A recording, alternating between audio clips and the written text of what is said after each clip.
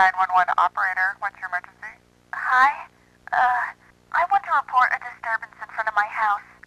There's a group of hooded men standing outside of my lawn. Where is your house located? My address is... What is your name? My name is Nicole Summers. Okay, do not approach them. Law enforcement will be there shortly. There is a topic that is not often, if at all, brought up when talking about the Whiskey Fire, the most devastating and unpredictable wildfire this country has ever seen.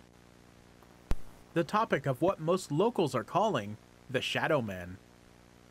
Fire officials have never officially commented on what sparked the fire, with the generic answer being it started at the base of Whiskey Peak. However, there is evidence that someone or something may have started the fire. Between 911 calls, testimonials, and eyewitnesses, there was something strange happening around the city of Redding.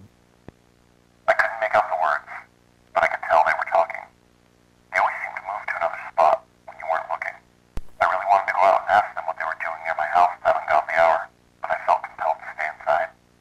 Maybe I was scared. I don't know. City officials have refused to comment on these shadow men, calling it silly and unquestionably ridiculous. With everyone that I spoke with, one person in particular really stood out to me. Nicole Summers, who is geographically closest to Whiskey Peak, gives a very vague yet detailed description of her encounter with the Shadow Men.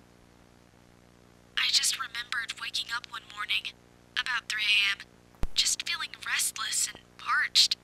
I went to go get some water when I noticed some awkward shadows projecting against my living room blinds, like if someone was walking by.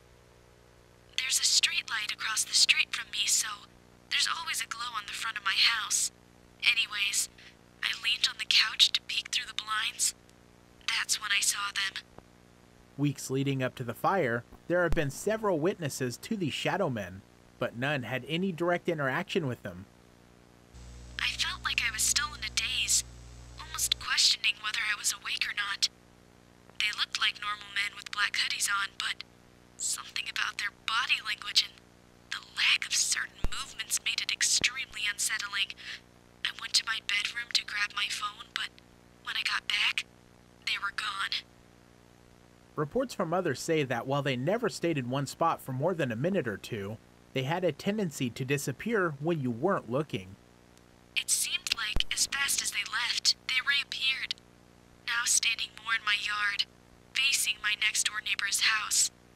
I still couldn't see their faces, and it was about this time I decided to call 911. When I saw they were gone, that's when things got bad. My phone made that beeping sound when a call was dropped. I looked down and I saw that my signal was completely gone. I didn't know what to do at this point, you know?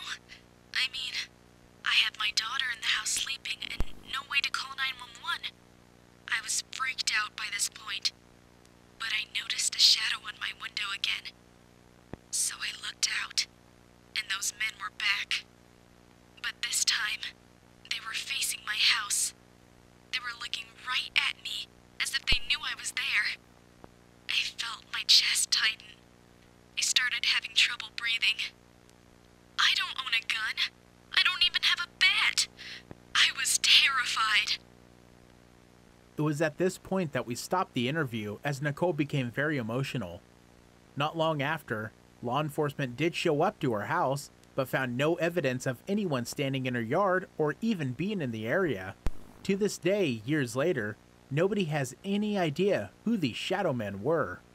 During my research into these Shadow Men, I was contacted by a state firefighter about the disappearances of other firefighters.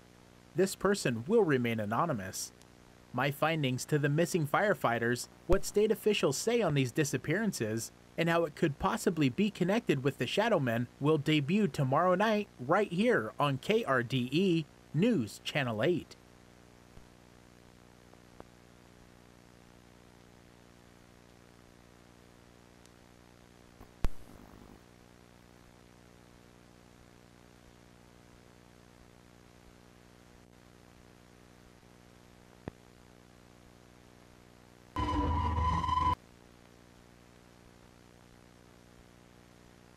our national anthem.